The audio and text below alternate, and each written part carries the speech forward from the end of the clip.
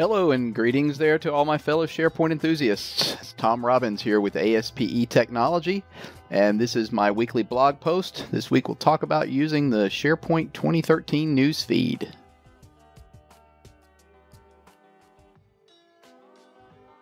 So as I mentioned in my blog post from last week, the news feed is new to 2013.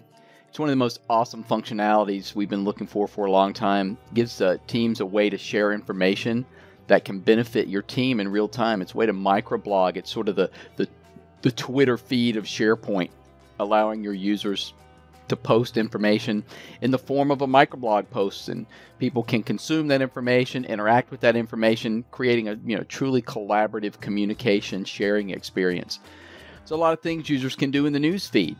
You can post messages, ask questions, share ideas, and then people can come along and reply to your message or indicate that they like your message. They can post pictures and videos and text and URLs. So it's a really cool way, to really get people engaged and excited about using your SharePoint site. So you'll notice here I've got a news feed that's already live here in my demo site. So a couple of things we can do in a news feed. Of course, we can post microblog posts up to 512 characters, very similar to Twitter. So good morning, everyone. Maybe I'm in the office today until 3. Stop by if you need me, as I'm out of the office next week. Something like that. And of course, I could attach an image if I had one. And now my post is in the news feed. Now these news feeds are deployed using the news feed app, so you can place the news feed in any team site, project site, community site, pretty much anywhere you want to post them. And the access to the news feed is based on the access you have to the site. So that's typically your team has read-write access to the news feed. And then anyone could come along and see my microblog post. They could like it. Basically, that just shows affinity or interest in my blog post. They can add their own reply. I'll drop by to see you at noon.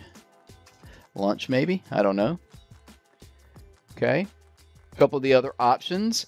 I can copy a link to this conversation so that we could send that link out by email, which is sort of old school.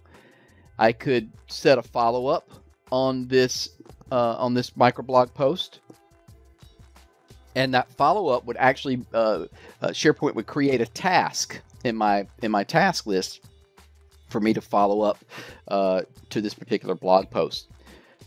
So typically the things you see in any kind of news feed. Now, these news feeds can also, they have two other features, the hashtag feature and the mention feature. So the hashtag feature basically allows me to apply a tag to this conversation, and then SharePoint can use those tags all throughout SharePoint through the social database integration. So let's see, does anyone have any info about when? And I'm just going to use hashtag SharePoint, and I'll pick SharePoint 2013. Migration will be complete. Okay, and I can go ahead and post that. So now users can actually come along and click on the hashtag to take me to the actual tag page. This is a tag profile page. So we'll click on that link. And SharePoint will open the tag profile page showing me all of the conversations that people are having throughout SharePoint where this hashtag has been used. If there were any related tags, they would be seen here. So it also gives you the capability to follow the tag. And basically by following the tag, then any kinds of conversations about this topic would also feed into your personal news feed. So that's a really, really cool feature, the ability to follow these hashtags. And you can do that from the profile page or by clicking follow and the hashtag here in the conversation itself. We could also mention people. Let's say that I know that Bill is our SharePoint migration specialist, or rather Scott in this case, because I have a Scott in my Active Directory. I don't have a Bill. I could say, hey, and then use the @ sign and start typing a user's name. So I could say @ScottClark. Do you have any idea, as your the lead on the migration. Okay, and basically I've mentioned him directly in this blog post. So not only do we get a link here, rather not the blog post, but the newsfeed, we actually get a link here to Scott by clicking on this. This will open his profile so we can find out more about Scott and get in touch with Scott. But also Scott will receive an email telling him that I mentioned him in this conversation, as well as this particular microblog post will feed into Scott's news feed. So that's another way Scott will know that he's sort of been drawn into this conversation. Then he can come here and participate in the conversation. So through the use of both the hashtagging for classifying and categorizing your conversations and using the @mention, we can really start to give meaning to the conversations we're having in SharePoint. So a couple of really cool features about using these hashtags and how the social database sort of works in SharePoint. These hashtags are now searchable, and SharePoint's tracking where they're being used. So let's say I pop into my news feed. If we had a lot of real activity here on my demo site, notice we have trending tags here. This is where SharePoint tells us what people are talking about. So these are the same kind of trending tags you have out in the public sector. So you can see what people are talking about. Actually click on the tag to see the conversations that people are having.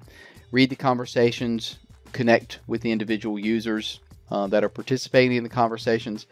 But we can actually also use search. So anywhere in SharePoint where it's been set up properly, we can search for that particular hashtag and not only find content, but also find conversations. And if you happen to have an enterprise search center like I have here, so I'm just going to open my enterprise search center, we can search for that hashtag here as well.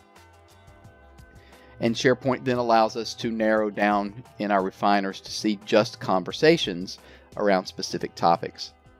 So the newsfeed is an extremely powerful tool to really get your teams engaged. It's something we recommend that you have on in a visible location, front and center on every team site and community site or project site. It's a really great way to help drive adoption and get people really interested in sharing in your team sites. Okay, so that's all about news feeds. Look forward to next week when I'll post something new and exciting about SharePoint 2013.